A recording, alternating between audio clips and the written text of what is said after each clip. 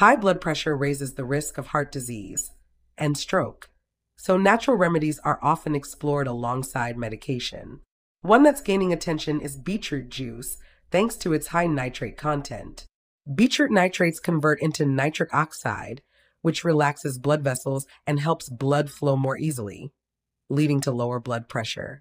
Research says that older adults drinking 2 shots of beetroot juice daily for 2 weeks significantly lowered blood pressure in a University of Exeter study. People with hypertension in meta-analyses show systolic pressure can drop by 3 to 12 millimeters of mercury with daily use.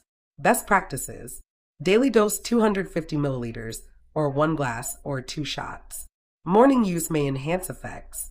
Avoid antiseptic mouthwash, it disrupts nitrate conversion. Moderation is key.